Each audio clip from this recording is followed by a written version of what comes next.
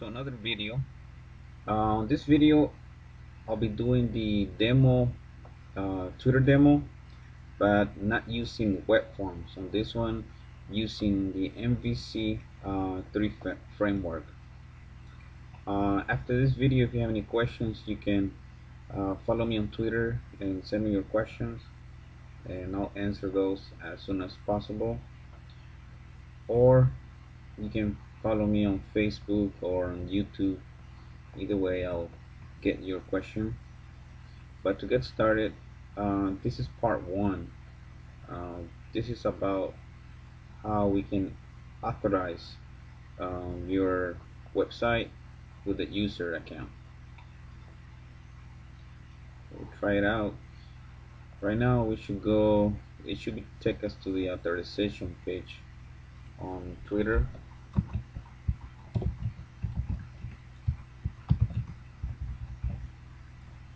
We'll say it. We'll go in. The settings on this one, it's set to, oh, you probably already know, but you can set your own image, your name, your domain, and a quick description. And what I'm be doing on this program, it's requesting the read and write access.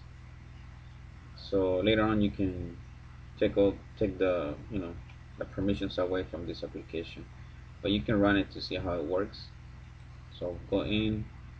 As you can see, it took us back to our website, and it's telling me right here that my username on Twitter is Cafe ASP. Now, this setting is really important to know when you're setting your application callback URL. It needs to match this whole thing. It needs to match the entire URL, your domain, whatever else you have in your site, and your URL that needs to come back to. If not, it's not gonna work. So to see how this works, I'll just stop the demo. Here back on Visual Studio, the first thing that you need to do is make sure you go into your web settings and add your key to it.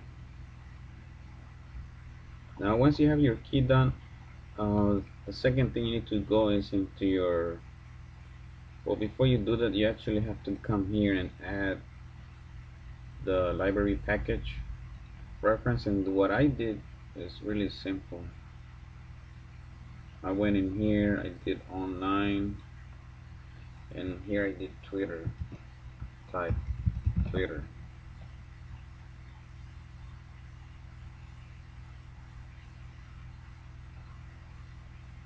For some reason it tells you no found, but later on, a few seconds later, it says found. So what I'm using this API, Tweet Sharp, and all I did was click install, like install this button. I already did. So that's what you need to do. Click install. For this guy, just wait, and it will add a bunch of libraries to your project or solution. Then close it, and when you come back here,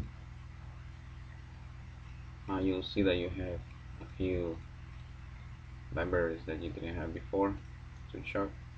So after that, then you go to the home folder or home controller, and the next thing you need to do is add the namespace to Sharp, and add this one too, because this is required so you can pull your consumer key and the secret from your web config. So this is how you do it. This is how you put it. It's a good idea to have it on the web config because you have it in one place and you can reuse it all over the place.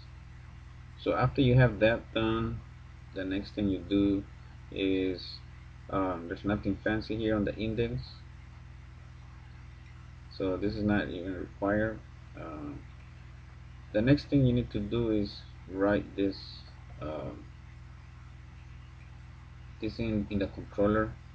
This is one of the actions that's gonna happen, and what's happening here is like in the other demo. with web forms is basically the same code. The only thing that I changed was the callback URL.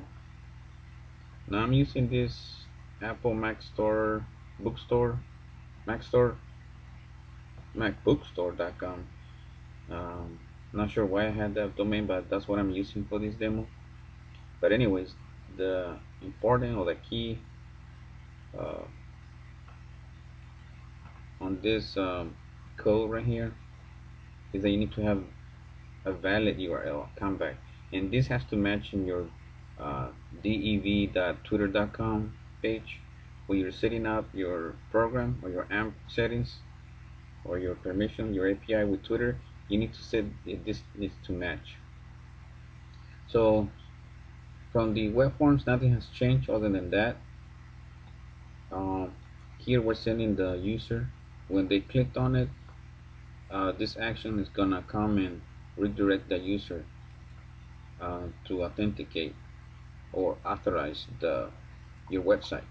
So we're telling the browser send the user or redirect to this URL. Once they type their password and the username and click login, Twitter's gonna send them back to this link, and you need to be prepared to check the token secret uh, from the URL. So here's how you do it. It's really easy. Nothing has changed again from the last uh, video that I did with web forms. The only thing I think that changed, actually nothing has changed. Maybe this, I'm sure this did change because I don't think I'm using that. But anyways, uh, all you're doing here is sending back or grabbing the screen name and dump it into the message view back, and you return the view. Um, so I'll go back to the view here.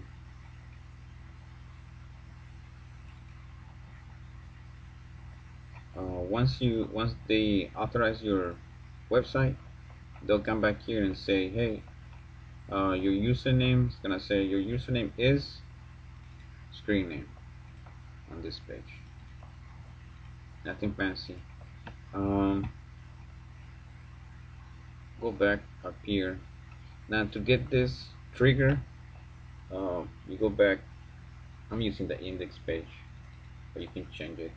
But what I've done on this one is go back here, go back home, this button. So we're at this part right now with the demo. So what I've done is on this input button, it's an HTML, no server control, just a basic HTML button. What I've done is I created this.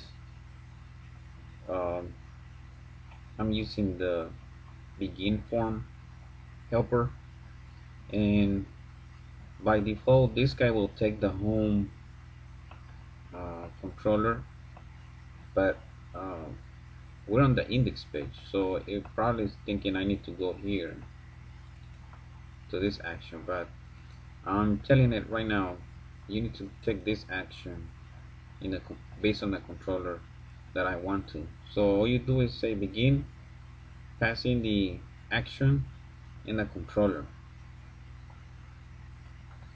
So you need to do this if you're using the index page, because by default it will take the home index, but right now I'm telling it a specific value or a specific action to take.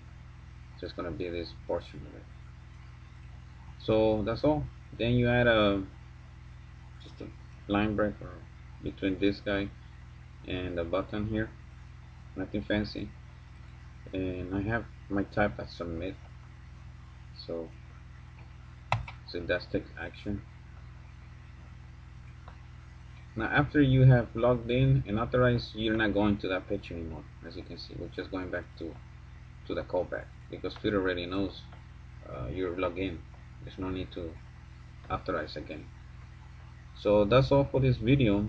The next video I'll be going over how can we modify this demo and add a text box and a button to submit the, the changes or send tweets to Twitter. So basically I'll be doing this just like I did on this demo, using the same API. As you can see, this one is working pretty good. I just sent this one a few minutes ago, so it's working as it should. If you have any questions again, you can follow me on Twitter or on Facebook. Thank you for watching.